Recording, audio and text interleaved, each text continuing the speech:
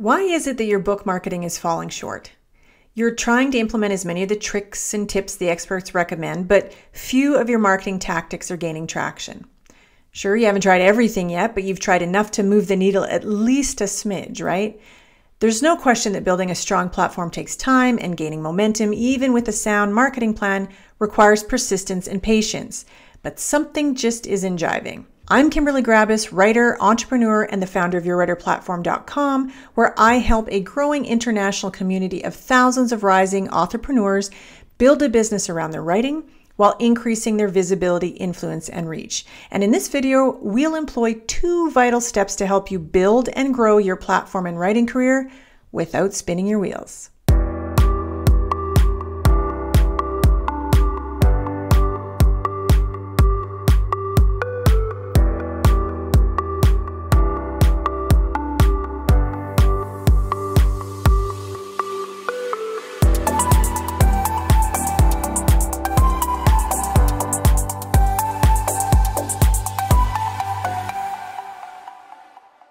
A solid structure needs a strong and stable foundation, and what authors often do is rush to build their platform without first laying a proper footing. So each time you add another tactic, another strategy, another layer of your marketing plan, the framework becomes more unstable and things start to fall apart. Methods that should make an impact produce less than stellar results, and effort wasted and wheels spinning. Frustrated authors conclude that it's not marketing, but luck that produces standout success for best-selling authors. Is this a fair assessment? No, and here's why. Without developing a solid underpinning, there will be little strength or support for anything that comes after. So to ensure that you have the most stable of bases for your platform and marketing framework, there are 2 things that you must do. And if done thoroughly, completing these 2 tasks will not only have a marked effect on your book marketing results, but will make the marketing process itself much less painful. Before you do anything to promote yourself or your work, you must be able to articulate plainly, succinctly, and without hesitation why you write what you write and who cares that you write it. So it's time to roll up your sleeves and dig deep into who you are, what you stand for, and why you create the work that you do, and for whom you are creating it. Number 1, know yourself. People will give you very little time to make an impression, whether it's via your website, on social media, while scrolling and clicking on Amazon, or even browsing in a bookstore. You have but a moment to grab their attention. And even with the most irresistible book cover, the most articulate sales copy, or the most fascinating website, the odds are statistically small that you'll be noticed in today's caterwauling of buy my book. So imagine how much more difficult it is to capture attention and convince a reader to purchase when even you can't provide a reason why they should. In Simon Sinek's book, Start With Why, How Great Leaders Inspire Everyone to Take Action, he discusses the concept of the golden circle. It's a framework that outlines a pattern or relationship between the what, how, and why of an organization, and how these concepts play into the level of connection, loyalty, and influence a business has with its customers. He uses this model to demonstrate how great leaders inspire action because of their ability to share their reason for being. So according to Simon, it's easy to explain what you do, a little trickier to explain how you do it, and rare if you can clearly express why you do what you do.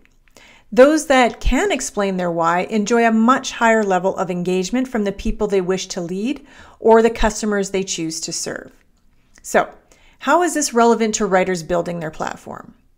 Your why is what makes you unique, and when clearly defined, allows your readers to emotionally connect with you and your work. And increased emotional connections lead to increased trust and loyalty. People don't buy what you do, they buy why you do it. So for the average writer, this is their golden circle. What you do. So write fiction, nonfiction, novellas, articles, poetry, web copy, and so on. How you do it? Your difference from your competitors. So in marketing speak, it's your unique selling proposition or what makes your work distinct from other writers in your field. And why you do it? This is a purpose or belief. It's why you get up at 5 a.m. to squeeze in your daily word count, why you write around your day job, family, and other obligations, why you write despite the pitying looks from new acquaintances when you reveal, I am a writer. It's the meaning and message behind your work and the piece to the puzzle that you need to solve that, once determined, eliminates the need to continually try to differentiate yourself. Will your why resonate with all possible audiences? No.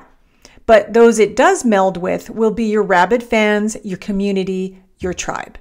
So without clearly expressing why you are doing what you do, you are left with trying to prove your advantage or significance based on marketing tactics alone. Glowing testimonials, a list of credentials, or 5-star reviews may help woo a reader, but disconnected from your why won't build loyalty and trust. Forming a community and experience around a common set of beliefs and values will. So people who believe in your why will read your book, subscribe to your email list, comment on and share your posts, support your work, and be inspired to spread the word. Instead of asking, what should I do to compete? The question must be asked, why did I start doing what I'm doing in the first place? And what can I do to bring my cause to life, considering all the technologies and market opportunities available today? But here's the hitch. You can't invent or copy your why. It must be authentic for it to resonate with people, and that quality alone makes it unique to you. Copying other writers doesn't work, but studying other successful authors does. So you can research how other popular writers are making a connection with their readers, then tweak and apply what jives with your personal message. And once you are uber clear as to your reason for why you do what you do, then it is much easier to share that vision with your potential readers and weave it through the rest of your marketing strategies. Your work is the embodiment of not only what you care about, but also what your readers care about.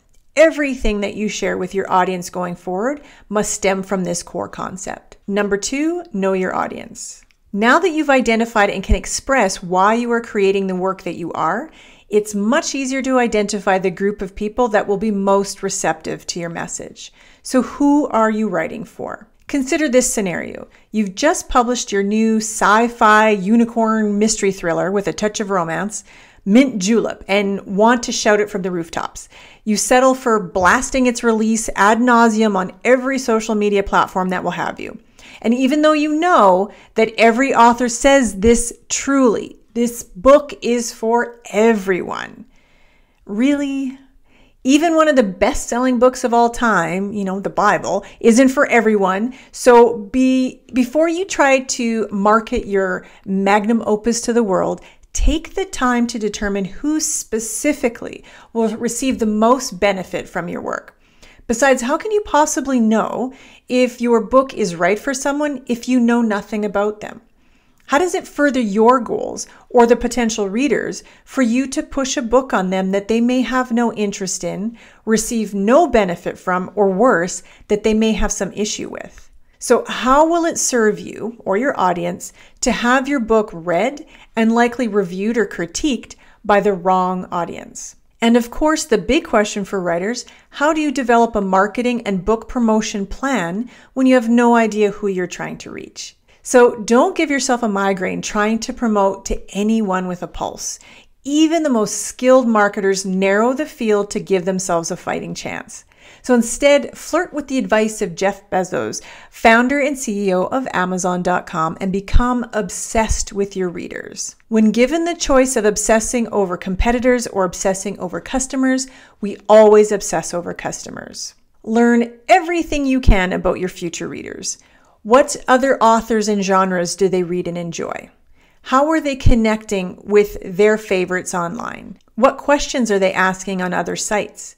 What questions are they asking on your site? What topics are they most interested in? What kind of conversations do they have? And what language do they use? Is there a lingo or insider catchphrase that only those in the know will understand? And who do they consider as resources for their next read, inside information, hot new releases, or genre-specific news? Where and how do they purchase what they read?